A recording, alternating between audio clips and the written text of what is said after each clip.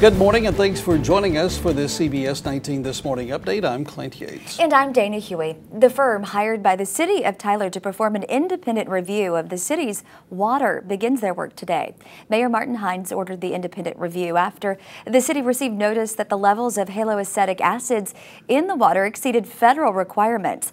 Meanwhile, a number of water customers have complained about the taste and color of the tap water after the recent addition of extra chlorine to the water, even leaving some blue residue.